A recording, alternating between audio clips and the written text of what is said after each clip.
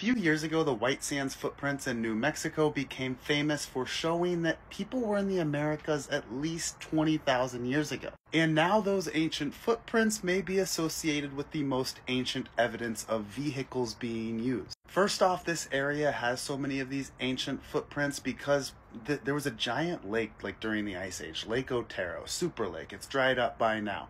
But there were like dunes next to it, and those dunes, minerals would wash into that lake.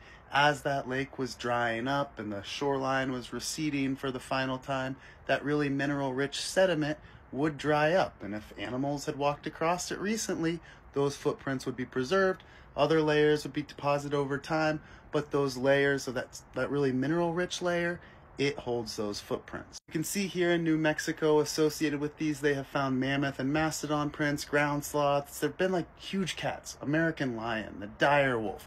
We've got camels in the region. But now back to this picture, you can see footsteps. There's footsteps all over here, but you also see these gashes that go right through those footsteps. That is seen repeatedly throughout this area, and they aren't all the same. They identified 3 different types, showing 3 different ways they were using these vehicles. And I say vehicle, but really it's a travois. It's basically a wheelbarrow without the wheel. So you have these 2 sticks across, they kind of intersect, and then you can carry stuff as you drag it along behind you. This is a good example of some more recent travois that were used. If you want to learn more about the site, the ancient footprints, the ancient Lake Otero, go to this video right here. You can find the link to all of this in my bio. While you're there, check out my more recent videos. I'm trying to get this launched. I'm trying to create a science news show that comes out weekly and basically takes what I do here over there, because I don't know how long I can rely on teaching over here.